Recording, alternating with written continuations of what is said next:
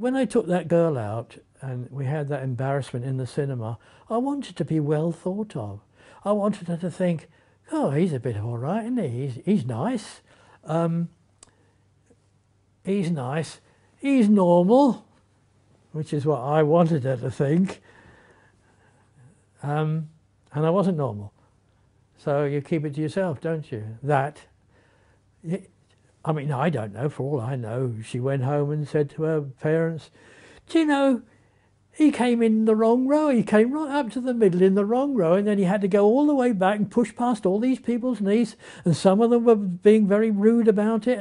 And for all I know, that's how she took it. I don't know. But in my mind, I used to think, I bet that's what she's saying now. Make me feel a proper idiot. I don't think I want to go out with her anymore because she knows my little secret. Her respect for me is probably gone. I don't know if it was. I don't know. I put 2 and 2 together and I might have got 5. Who knows? It seemed to me the safest way.